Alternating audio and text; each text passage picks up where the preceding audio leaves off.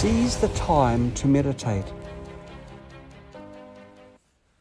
Throughout your life, you're seeking outside of your mind but can't find anything. Just like dreaming, you're toiling in vain. After waking up from a dream, you'll know that. Weren't you toiling for nothing?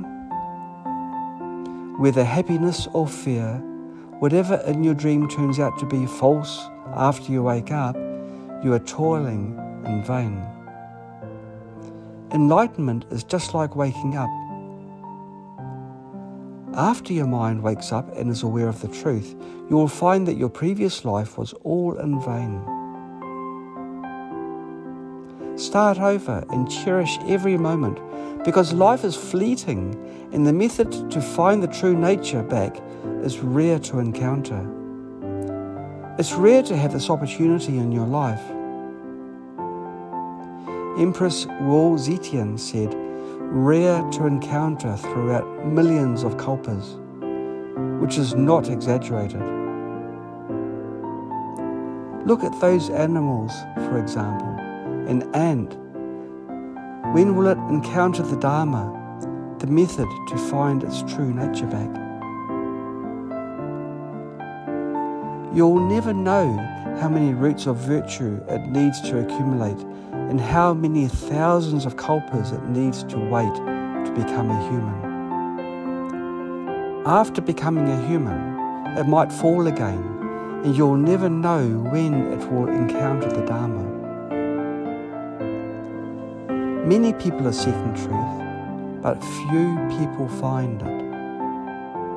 Nowadays, there are various extramental schools outside and even inside Buddhism which are being formalistic. As you know, many Buddhists are seeking Dharma outside of their mind, such as burning incense, making prostrations, chanting, and life release. What can they get? They are still dreaming, but haven't woken up. Buddha taught us to get enlightened.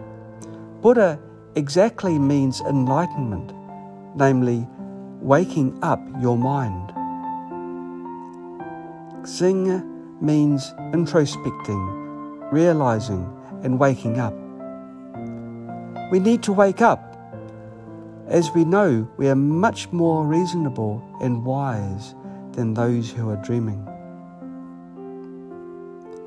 After meditation and study, when you realize once, you will find that you are almost like dreaming before. All of a sudden, you've made a breakthrough, just like waking up from a dream. You're glad. I think everyone would be glad to wake up. When your wisdom is turned on, you will find how ignorant and deluded you used to be and how meaningful this is. We should learn Dharma in this way. We should establish a brand new concept to learn Dharma, which is pretty important. For those without faith or the beginners, after hearing this, I hope a door is open for you and you're willing to find your true nature back.